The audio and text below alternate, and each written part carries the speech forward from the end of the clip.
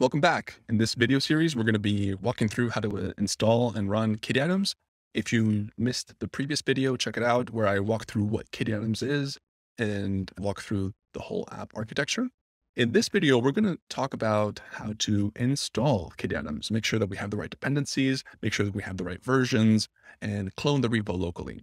So to do this, we need to make sure that we have Node.js, the Flow CLI, and our favorite text editor and a terminal. So for Node, we want to make sure that we have at least 16 or above. You can check your Node version using node-v. I have my text editor ready to go here. So we can do node v. Oh, 16.13.2, great.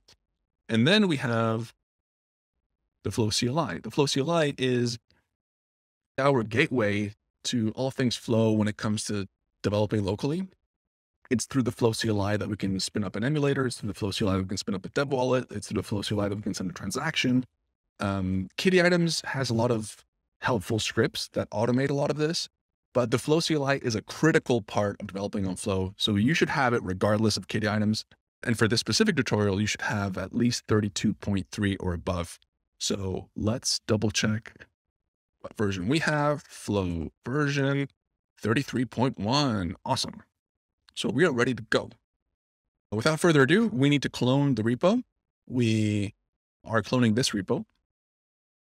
The reason I show you this repo is to make it super clear that this is an open source project, meaning that anyone who has ideas, feature requests, issues, feel free to contribute to this. This is open to all and everyone is welcome.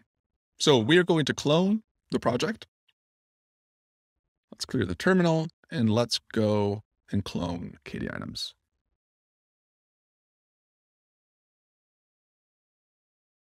Awesome. So we have Kitty items cloned. Let's open up and we are ready to go.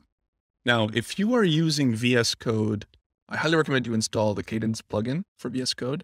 This will make sure that you have everything you need to develop with Cadence effectively, including syntax highlighting.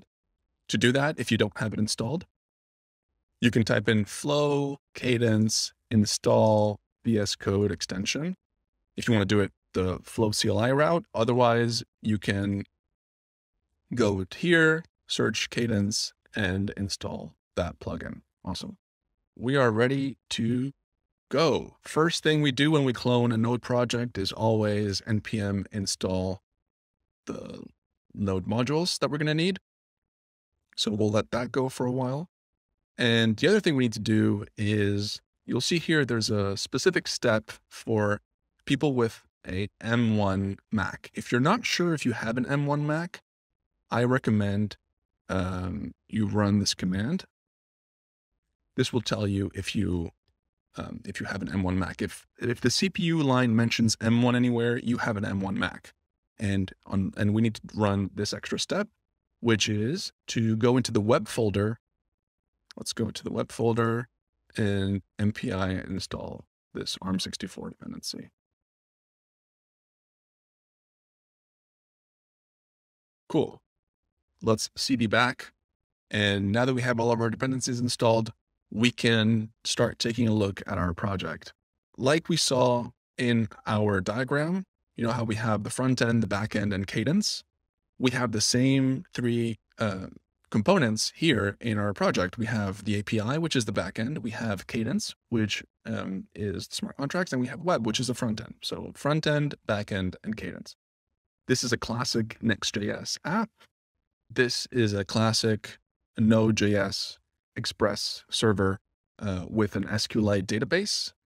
And Cadence contains all the contracts, scripts, and transactions that we're going to need to get Kitty items running. Here we also have some extra configuration files. For example, the flow.json is the configuration file that the Flow CLI requires. And these are just project-specific config files that you don't really need to worry about. All right, so we installed everything that we need. The next step is to actually get this app running and, playing around with it and start modifying it, checking out the local emulator. Lots of cool stuff to do in these next steps, but I'm going to stop this video here so that it remains within the scope of installation and getting everything ready. We are ready to move on to the next step. So see you in the next video.